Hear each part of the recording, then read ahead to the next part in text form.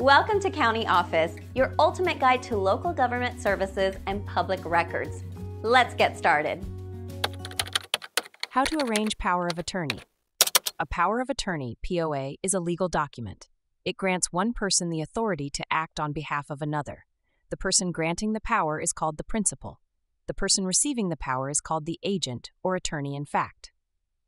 First, decide the type of POA you need.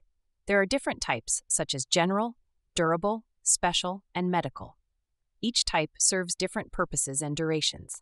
Next, choose a trustworthy agent. This person will make decisions on your behalf. It is crucial to select someone reliable and capable. After selecting the agent, draft the POA document. You can use templates or hire a lawyer for this. Ensure the document specifies the powers granted and any limitations. Once drafted, the POA must be signed. The principal and agent must sign the document. In some states, witnesses or a notary public may be required. To make the POA effective, follow state-specific requirements. Some states require filing the document with a local government office. Others may have different procedures. Keep the original POA document in a safe place.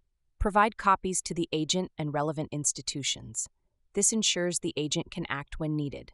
Review and update the POA as necessary. Life circumstances change, and the POA should reflect current needs and preferences.